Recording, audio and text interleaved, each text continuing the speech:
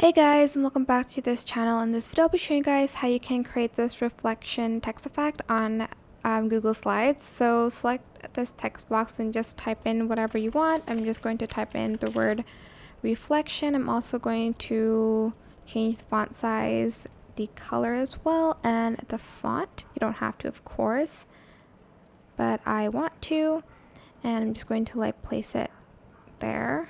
It's very hard to move the select text box, I'm not gonna lie. Okay, there. And I'm just going to place it here in the water. Select the more options and select format options. Then go to reflection. If it's not there, just scroll down, enable it. And here you can adjust the opacity and the distance as well, but I like to keep it closer like that. And you can also adjust the size, and now you have this reflective text effect on Google Slides. I hope this tutorial was helpful for you guys. Don't forget to like, comment, share. Also subscribe to this channel if you haven't done that already. If you have any more questions, just leave it in the comment section down below. I will try my best to answer them all for you guys.